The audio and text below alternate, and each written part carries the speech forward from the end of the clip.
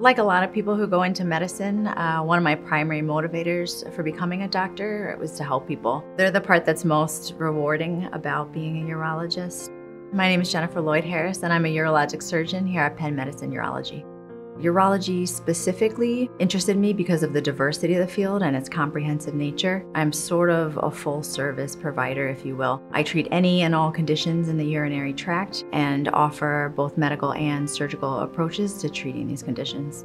I think that a common misconception is that urologists largely focus their practice on treating men. That couldn't be further from the truth.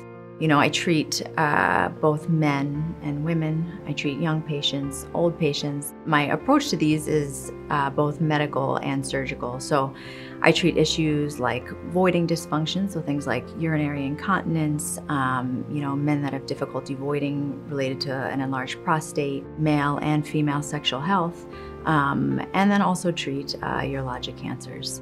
You know, a personal relationship is really important, particularly in urology, because of the intimate issues that we're dealing with. One that comes to mind, a story of a patient that comes to mind, a woman who was referred to me for microscopic blood in the urine. We ended up somewhat unfortunately finding a small bladder tumor. I was able to better get to know her, her fears, things like that, and then I was able to explain to her the surgical procedure we do to remove the tumor. She did extremely well post-operatively, so I told her, you know, we are going to be friends for life. You'll be back, and we'll continue to follow this closely. And I maintained an excellent relationship with her over the course of months to years.